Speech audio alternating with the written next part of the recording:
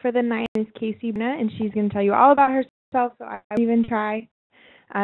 So here she is, and I will pass presenting to her. And Riverside Medical Clinic Charitable Foundation for having me this evening.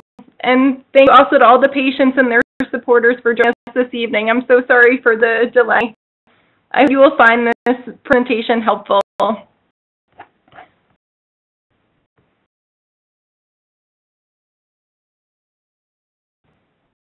I'm just going to work on switching screen.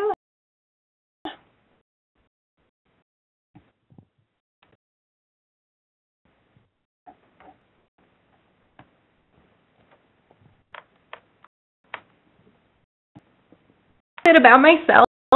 Growing up, I had always been a people person and enjoyed doing service and community service and advocacy work. So I decided to go to school for social work. Ended up studying social work in both my undergraduate and graduate studies. Out of school, I went to work at an all-girls school and did counseling and ran support groups. And in time that my own health started declining. I was struggling with infertility, and on top of that, I started having many of the endometriosis symptoms we are all familiar with. Painful periods, stomach issues, fatigue, just to name a few. It's a long, confusing, heartbreaking journey to receive a proper, like many of you have experienced, and a specialist who is truly educated in endometriosis. I started being in the community and connecting with other patients in the endometriosis and infertility community, that my own delay in diagnosis and my own challenges in getting proper treatment was something almost everyone else struggled with. And I knew that my social work skills could be useful in the community. So I started working in the community.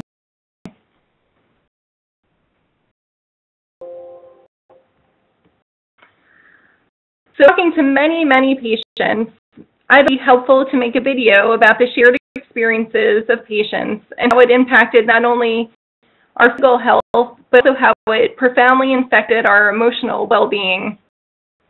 I actually made a longer video, which you can see a picture of up on the screen.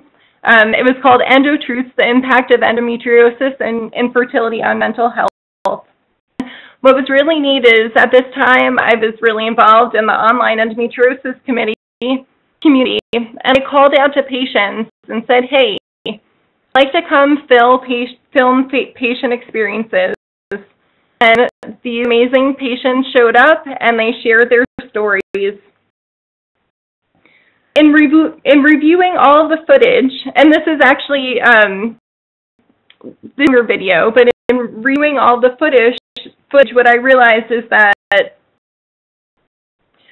we had to do was make 2 videos, everything that all the patients had to say, because from a social justice perspective, I found that the delay in diagnosis was absolutely unacceptable. Patients expressed how angry and devastated they were, really had a message to medical providers, earnestly challenging them to provide better care for patients, diagnostic delay, and better treatment. I tried to show this video tonight because I think we can all relate to these brave patients who shared their stories, and it includes a lot of talk about diagnostic delay and the impact it has. Let me put on the video.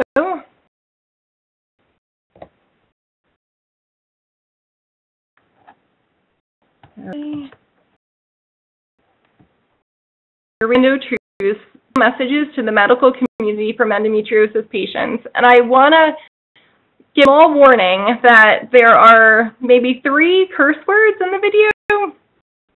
And the patients were so passionate and they were making wonderful points, and so I kept it. But I just want to, I always like to give that warning before I show it. So there it is.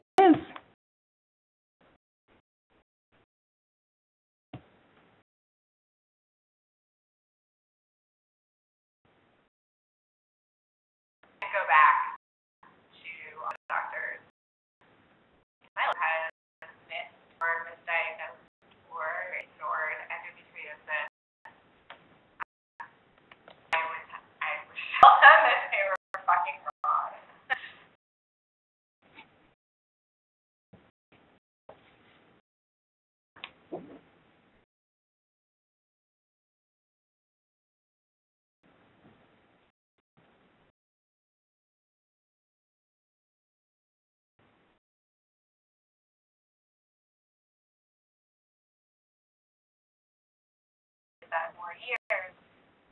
before I finally got doctors and said, no, that's not the normal pain.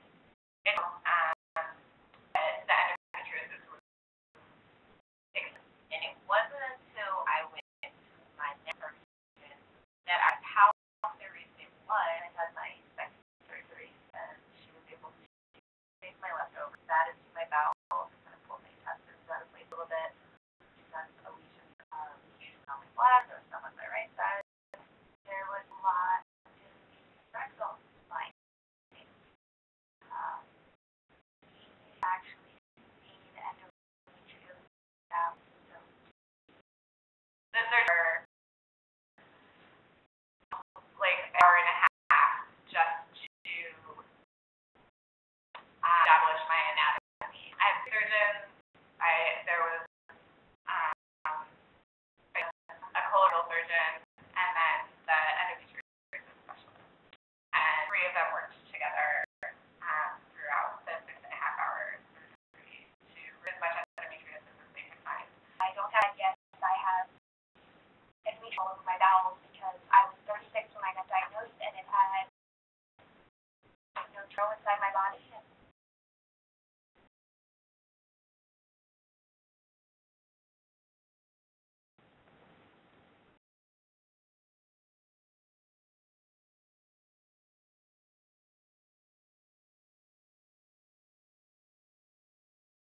I had on this since I'm 9 years old. I had cramps ever since I was 9 years old. My period came on very early. I believe I was 10 when they said they were very long, heavy, painful. So my first symptoms of endometriosis actually came with my first kid when I was 11. My kids were so heavy and so painful. So we went to a gynecologist when I was 11 years old. I saw gastro doctors, I saw kidney doctors, I saw doctors for every gamut, whatever they thought was wrong with me based on my symptoms, and it was all just endometriosis. I had my first GYN visit, as I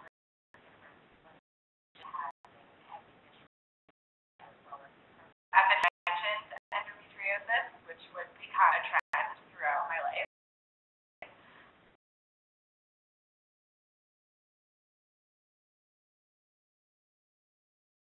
And when I took out a gynecologist, I was telling her about the pain I was having, and we noticed I started physically getting sick every time I got my period. I would be fainting, and no matter where, all of a sudden, I would feel cold sweats, I would get tunnel vision, and I would feel, I had such bad left side pain.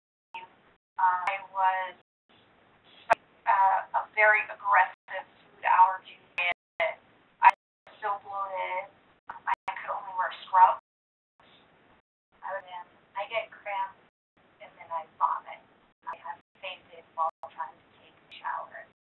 If I was home from work, there were times that I had to pull over while on 95 to throw up because the cramps were so bad. I've seen 14 gynecologists and had 7 MRIs and 2 CAT scans to doctors.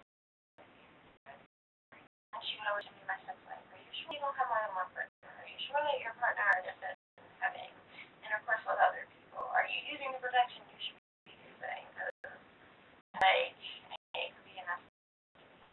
In addition to those 40 gynecologists that I previously mentioned, I probably have seen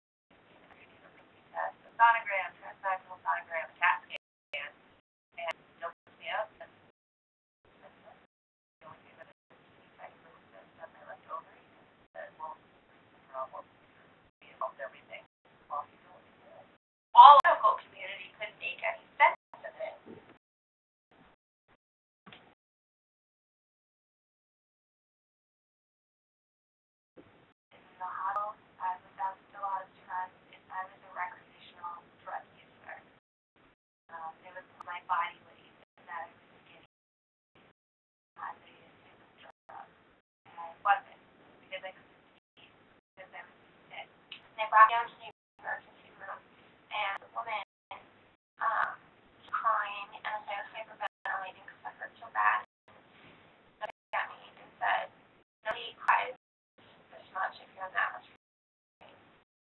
Don't take it real, because if I sit down, I function, I can't lean on one side. Like, this is probably, there's something really, really wrong." I had another doctor ask me, since I'm the youngest of four children, if I was function from my parents, and that I was doing. The company that I saw for a couple of years, and I've been talking about don't feel well, I have pain on my back. Oh, everybody has that. No, they don't. Well, from there, and from that point on, I didn't what I could do going because it sounded like no one could speak to me.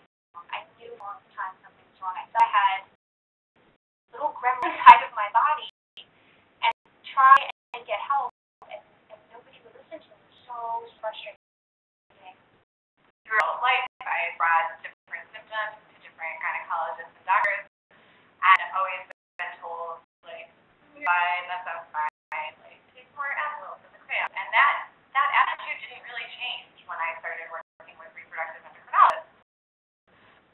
I really believe a lot of this was in my head. I actually had one doctor who told me the difference in discomfort.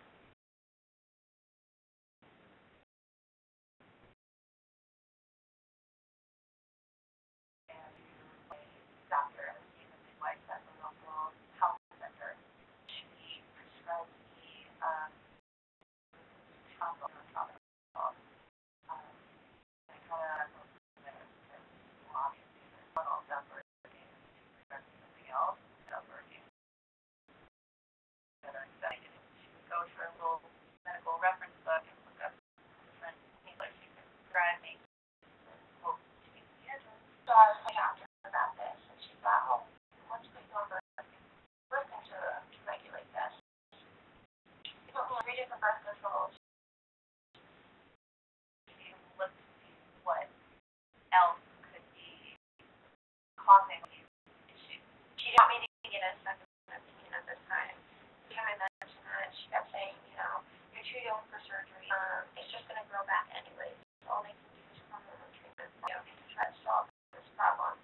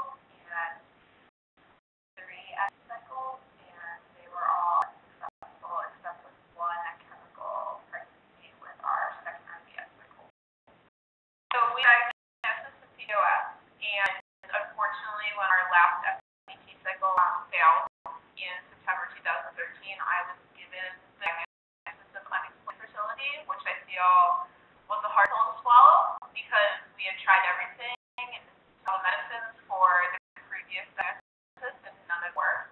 But when we stopped treatment back in 2013, my periods have gone back to being very heavy, very painful. Nobody except my current OB/GYN here has even brought up endometriosis as a possibility, when I feel like we wasted 7 years and get out of it. I mean, you put all time and money and people aren't willing to explore all the options with you, and it's hard out. It's hard to think about everything that I've been through and how it could have been different health for my family, for everything.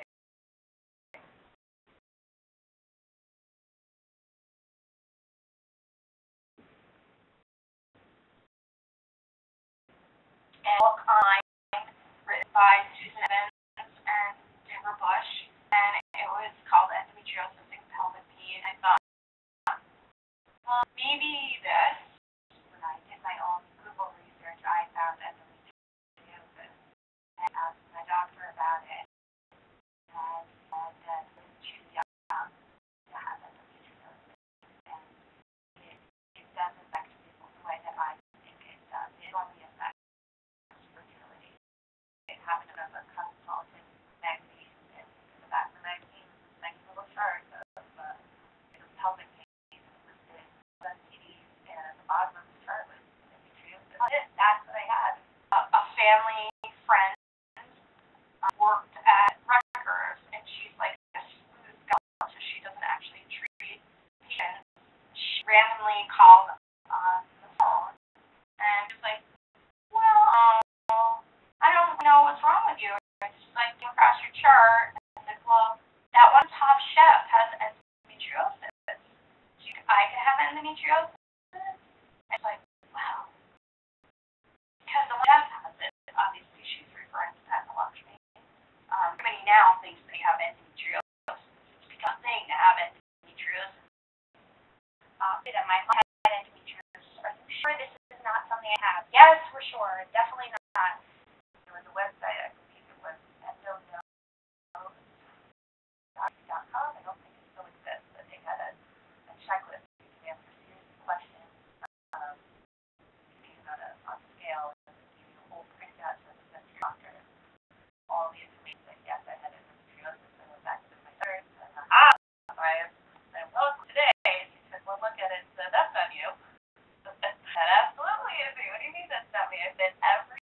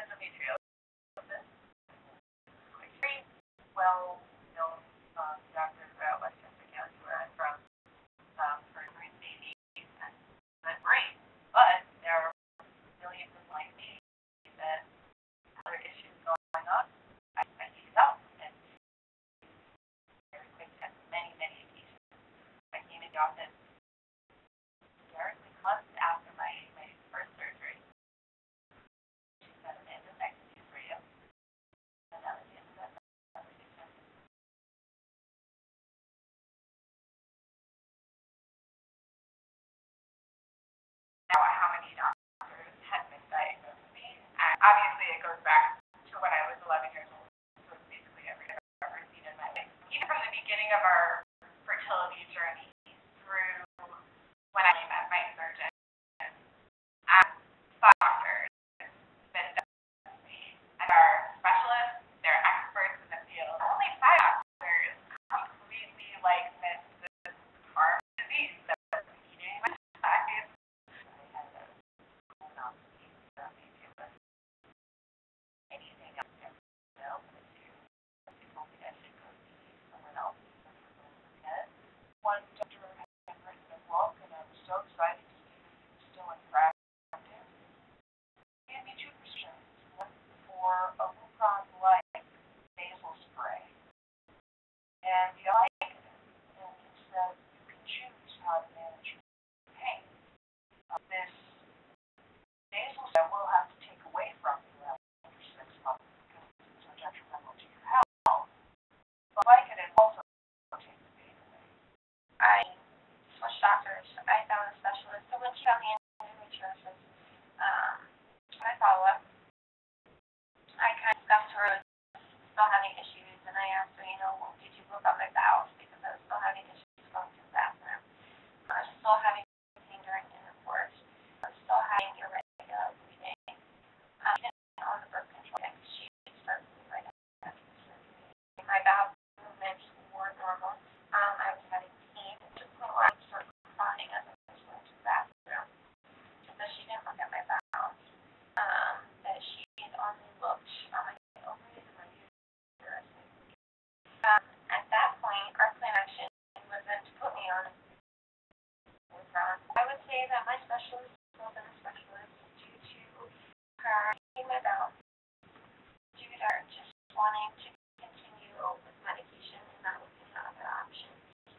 I would also say she didn't go into full detail after the surgery describing everything. It was just, oh, you have moderate to severe endometriosis. It's almost as if it wasn't a big deal. And I had no coping skills, of course, leaving the doctor's office.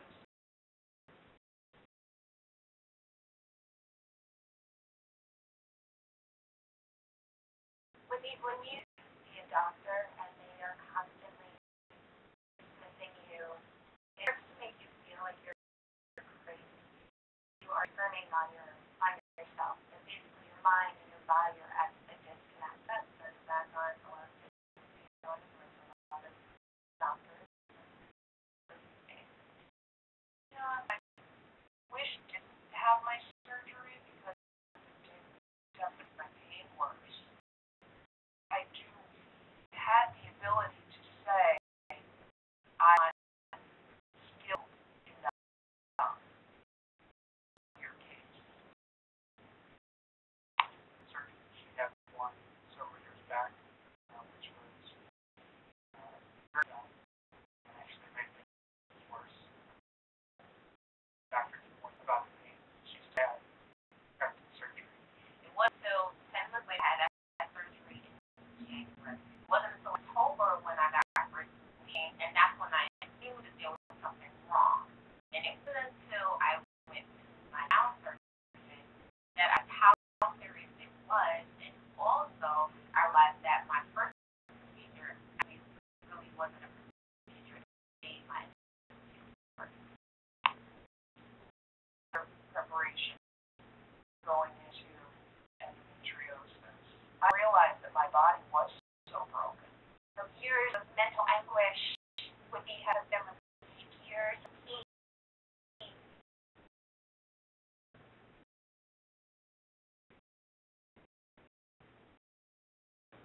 Okay. So many just get the same opinion that you had. Nothing I could do. Well, you don't have the surgery. We're going back in. We already know what it is, and we can't help you.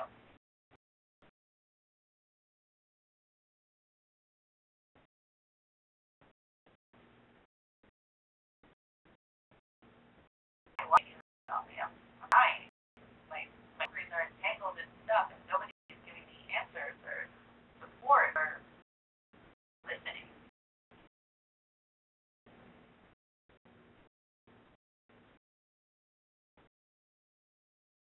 Go back.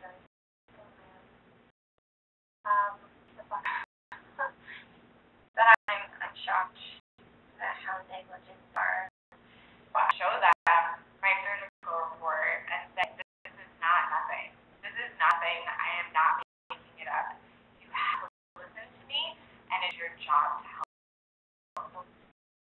doctors out there with some little bit, whether they're 13, 25, look, think about endometriosis as an actual chronic disorder and not as just infertility, not as just discover when people want to have children. Educate is most important to say that as my medical professional, this is supposed to be needed on continuing education. I as a teacher, I have to go back and continue to extend my freaking master's degree for the rest of my life. I'll have to go and take courses on new information. You're doing the same thing because the doctors be better educated about the patients that they're working with. It's not that hard to go and look at something or refer me to a specialist if you don't know. Not every gynecologist is able to help.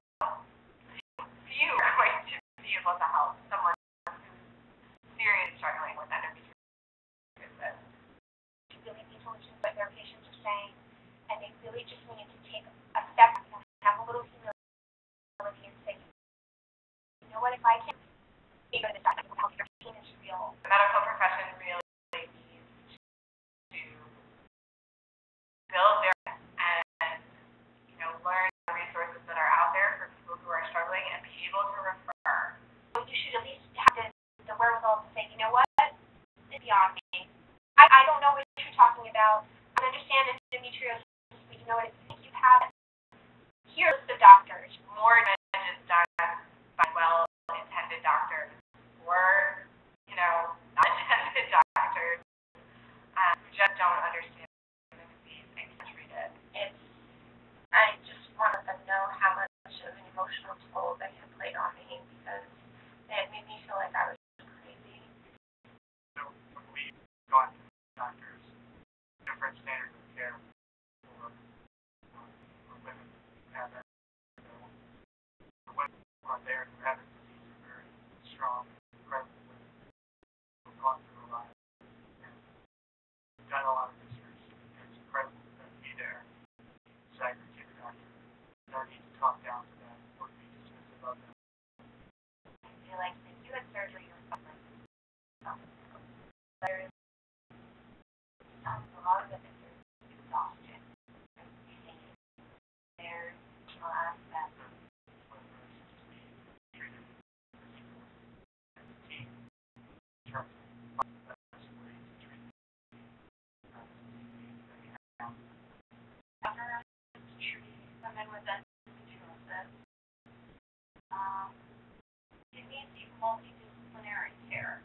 I wish doctors would know more about chronic pain and what it does to a patient, because I think that their sympathy, I think that they would have a better understanding. Endometriosis causes pain, and it's your whole life in a way. So if you look at a person as a whole, it takes over your heart and your soul, and health inflammation and muscle stuff. And it's one way of caring for a woman with endometriosis. And when you deal with endometriosis, you need to understand that it takes a whole team, a collaborative effort to make a difference in a woman's life.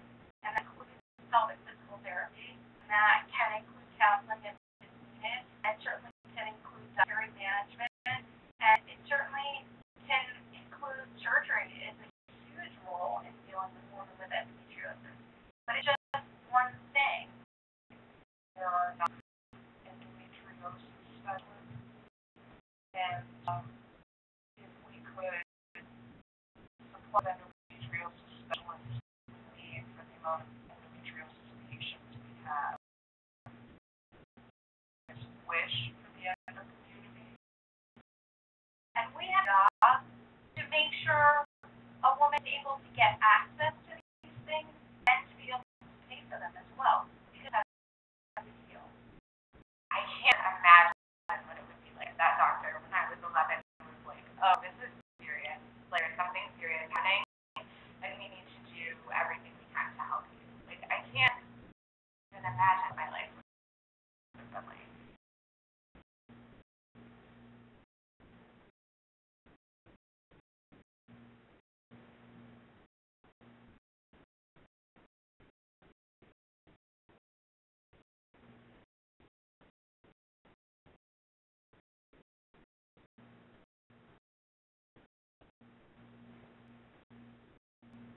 I'm so grateful to the patients for being so brave, for sharing their story. And I do a really good job in talking about the reasons for the delays in diagnosis and also the... Hi guys! Oh, sorry. It's Miss Tanisha. Long time no see. So I've been gone for 2 years. I have made a video in 2 years. I'm sorry. Emailed, and you guys were just very worried and wondering where I've been. And I said, you know,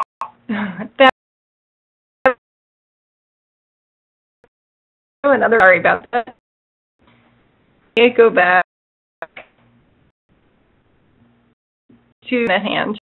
Okay, so I think the patients did a really good job in talking about reasons for delays in diagnosis and the impact it's on a patient. And I think there are two main reasons for delays in diagnosis, and one of them is a general lack of awareness for endometriosis throughout society, and the other is a dangerous lack of awareness and misinformation amongst the medical community.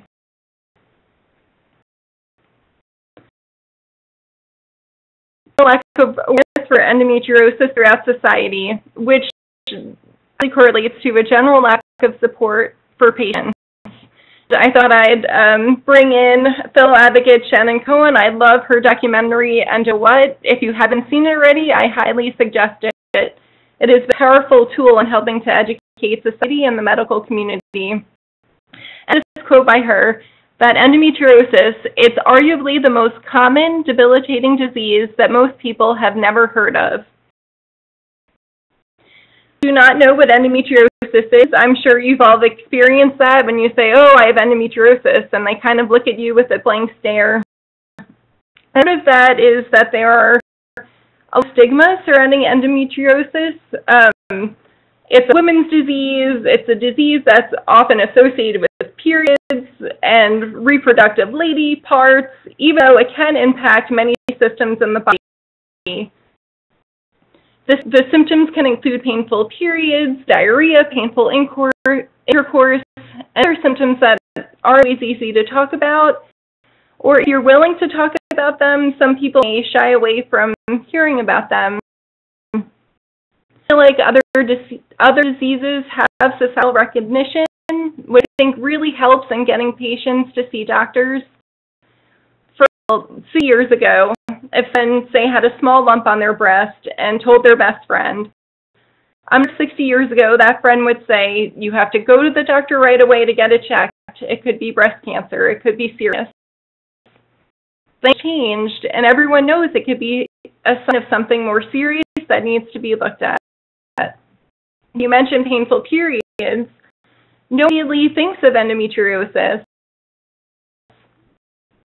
Is it as serious or an invasive disease? In fact, you might likely run the risk of having your pain dismissed or normalized. And, endometriosis can be genetic. It, pass along. A mother has it, I think, or a sister, aunt, daughter, niece, 7 times more likely to have it. So when painful periods are normalized, might say to her daughter, oh, well, I have painful periods, it's normal, or you can have painful periods, that sometimes just happens. So we're working on changing that.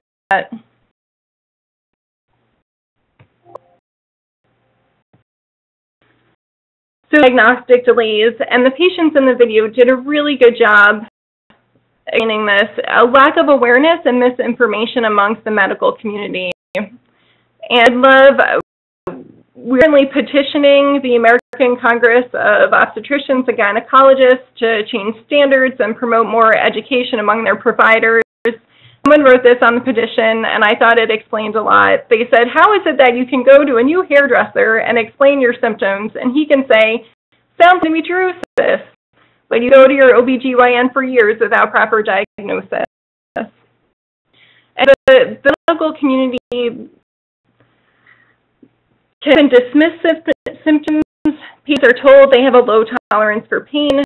Patients are told that women experience unpleasant periods, often normalizing the pain when it is not normal. The community fails to recognize symptoms of endometriosis, which can lead to a lack of diagnosis or a misdiagnosis of endometriosis. And we saw that with the patients in the video. Some of them would have STDs, some of them were thought to be drug addicts, that they were faking it, some got diagnosed with IBS. And so I've been through, I've been misdiagnosed for years as well before I got a diagnosis. And then sometimes patients will be accused of having psychiatric issues, that they're making up their pain or that their pain exists in their head.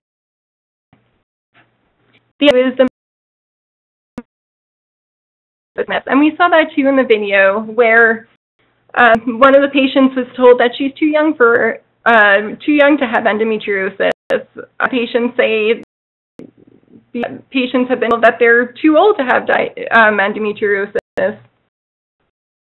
Who have hysterectomies are told they can no longer suffer from the disease. Patients are told if they get pregnant, they'll no longer suffer. They're told that surgery can just make things worse, or that they shouldn't be treated until they're ready to have children. All of these myths lead to a delay in getting care and get diagnosis. I think that the community struggles with. Not all self-proclaimed specialists are specialists, often delaying diagnosis and or treatment. And a lot of times patients will come to me and say that, and this happened to myself, I went for a lab and my doctor said, oh, you just have a little bit of endometriosis, it's no big deal, it's all taken care of, it's not a problem. And yet pain persists, the problems get worse,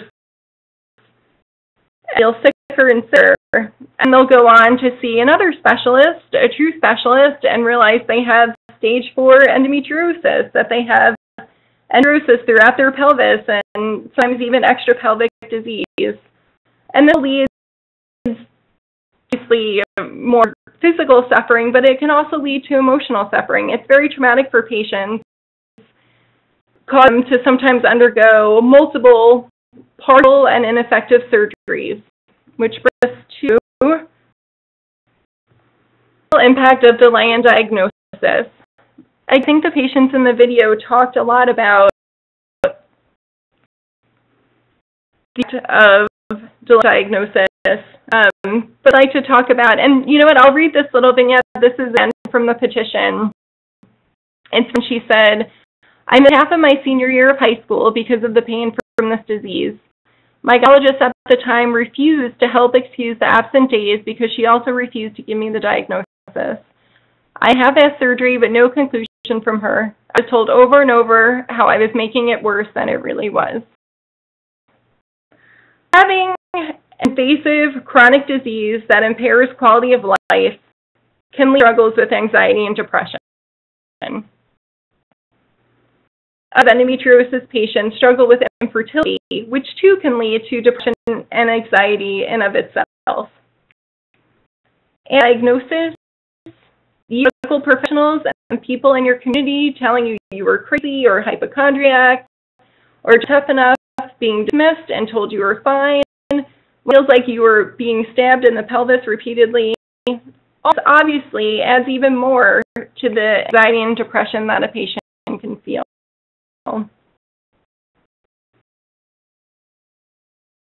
And a feeling of trauma and loss. We often tell patients is also a mistrust of the medical community. I'll get into loss and trauma a little later in my slide, but I also want to talk about mistrust of the medical community. What happens to a lot of patients is of their experience of being told everything's okay and go to the doctor not having any answers.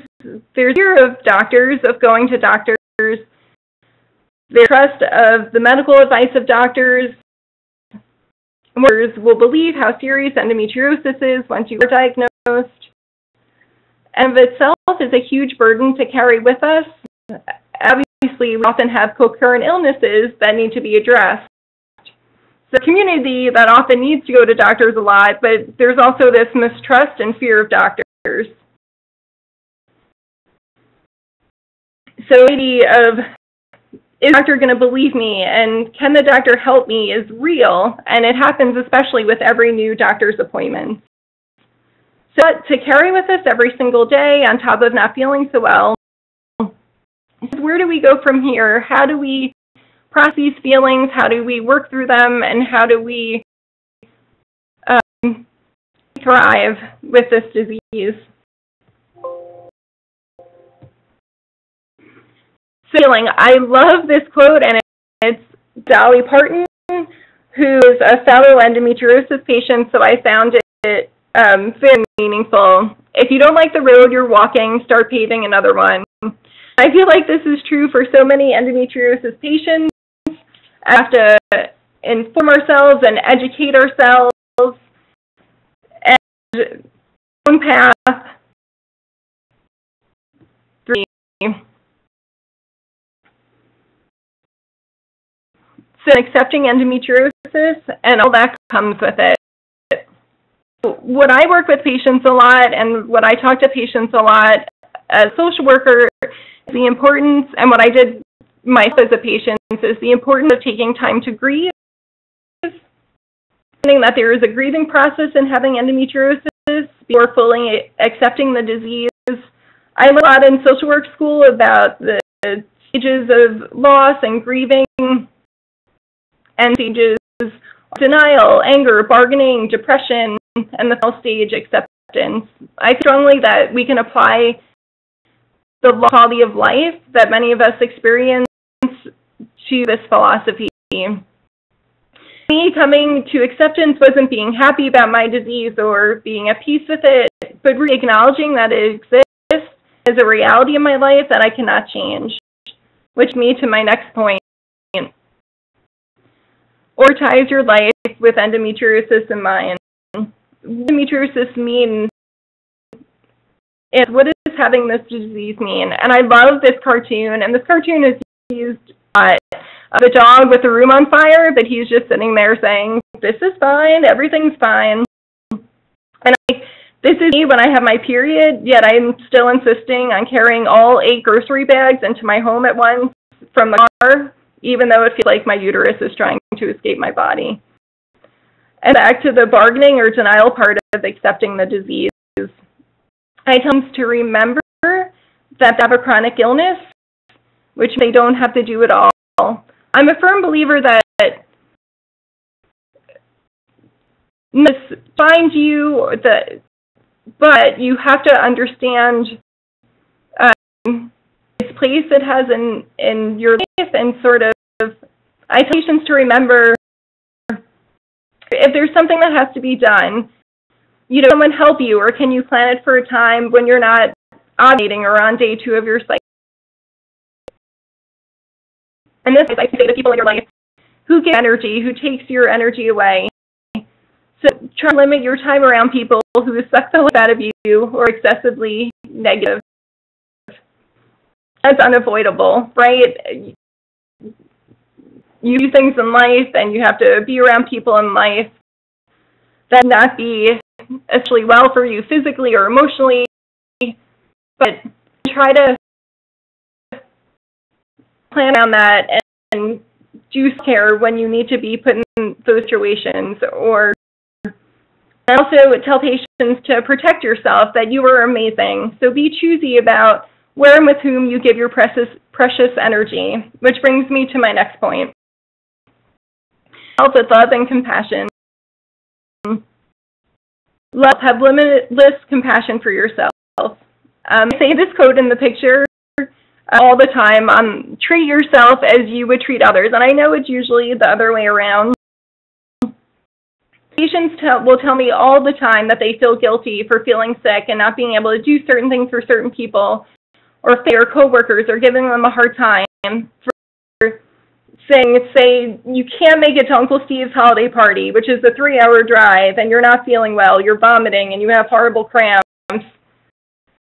I have patients, if this was your best friend feeling sick, being able to go to the party, would you feel bad, or would you say, hey, it's okay?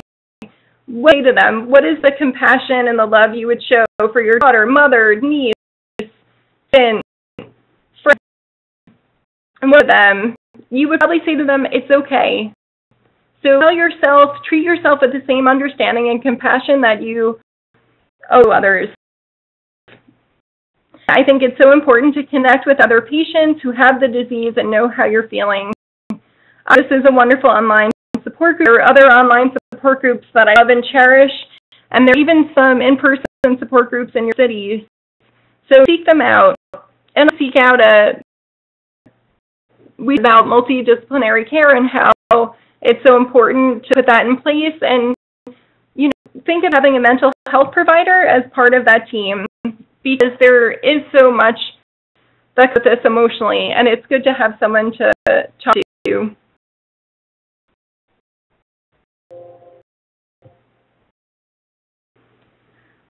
And so many other patients, and empowered how patients can impact systemic change. A lot of strength and a lot of empowerment through being involved in the endometriosis community. I want patients to become your own best advocate. Joy to tell others what you need. Doctors, family, friends, everyone. Your disease is real and your needs are real. And about the disease and offer support and information to those around you in need that you see are suffering. There are a lot of you, if you've talked about your disease, all of a sudden you'll get calls or different emails from random people saying, hey, I hear you know about this disease. And it's wonderful to pass on any information or support that I have gathered years.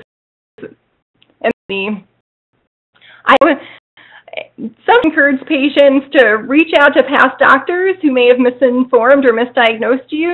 It doesn't have to be super confrontational, even if you just want to write a letter or say next time you're in the office, say, hey, I got this surgery. I definitely brought my excision surgery report to my doctor who did my first ablation and said, look, this is possible. This is done. This is what you need to think about referring other patients to, because it has helped improve my quality of life.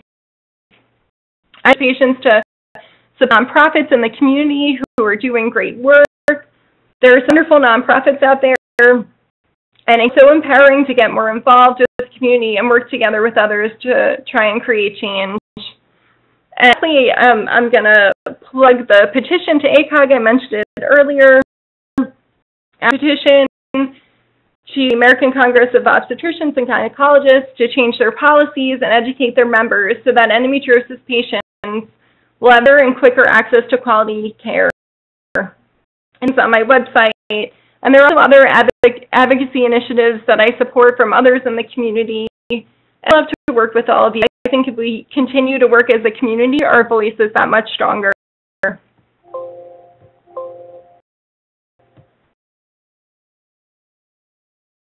Delayed diagnosis is hard physically and emotionally. Many of us spend years being told we are crazy, being dismissed and suffering in silence. It is not to internalize all of this and impact how we view ourselves. I'm working with endometriosis patients for a while now. I say that I feel like they are the strongest, most resilient, most beautiful souls I've ever had the pleasure of meeting. So I like to end with this quote as a reminder of that. That's for my official presentation, so I'd be happy to answer. I try to hurry along because I know we started late, and patients, we don't have a whole lot of time and energy, but I'd be happy to answer any questions. Thank you so much, Casey. So if you guys look on the right side, there's a Q&A part where you can type in your questions, and I can read them to Casey and have them answered for you. So read our first question. Our first question is, do you think there'd be as much of an issue diagnosing endometriosis if it was a men's health issue? I do not. I feel years, although it's changing, right? Women are getting more positions of power and influence and have worked hard for decades, and there have been endometriosis advocates that have been working for decades to change this and have actually paved the road that I am walking on right now. But like if men had a disease, and I feel like the husband in the video said this, if it was a men's issue, if men had a disease where they had diarrhea and or constipation, if intercourse was painful for them, you know, if doctors, the solution was to, sort of remove all of their reproductive parts, like that was I'm sure they would want better solutions and they would want quicker diagnosis. I really do think it would be a whole different ballgame. Our next question is, how to explain endo to people who don't know what endo is? Good question. So I usually give the definition of endometriosis as similar to that when the uterus, inside of the uterus, and can exist in a patient's bowels and bladder, anywhere throughout the pelvis, and it causes tremendous amount of pain, it causes fatigue, infertility, and invasive disease that patients often deal with for decades. Thank you.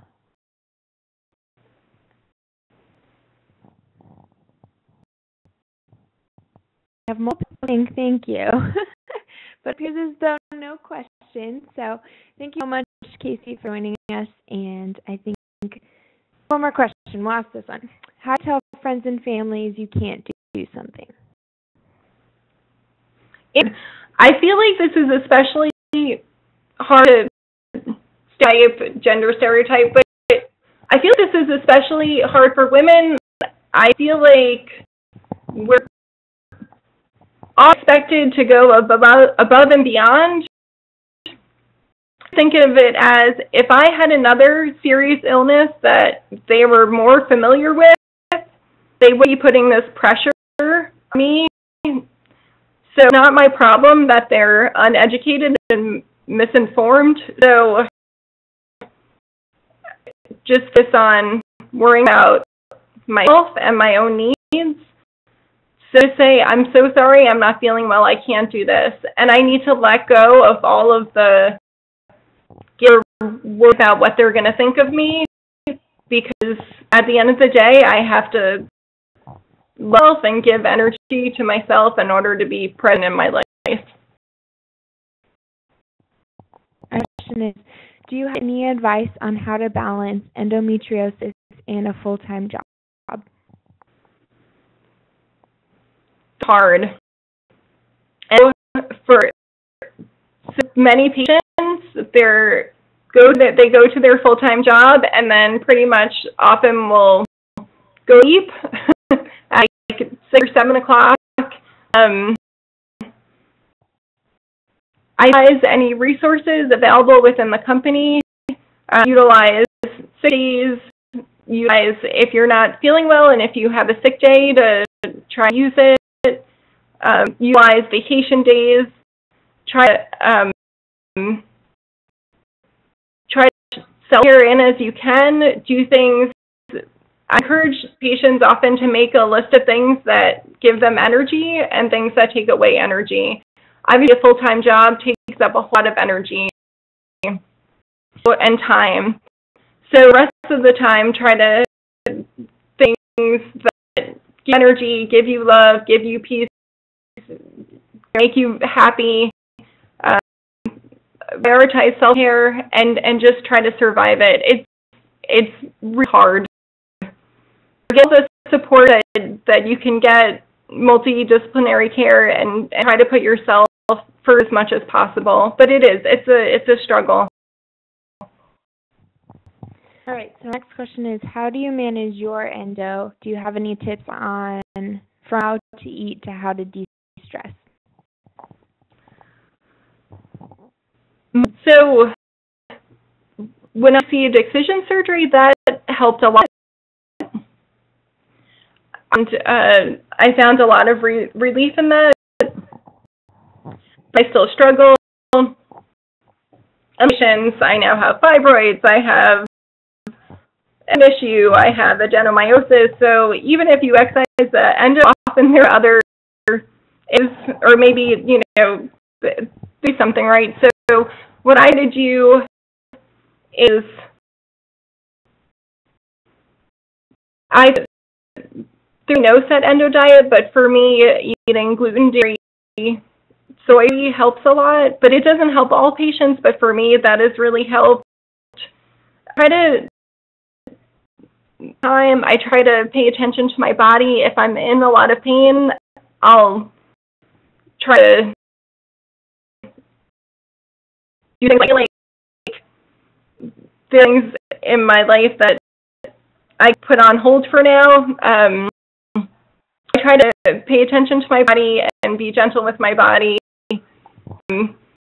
Yoga, pelvic floor therapy has been helpful.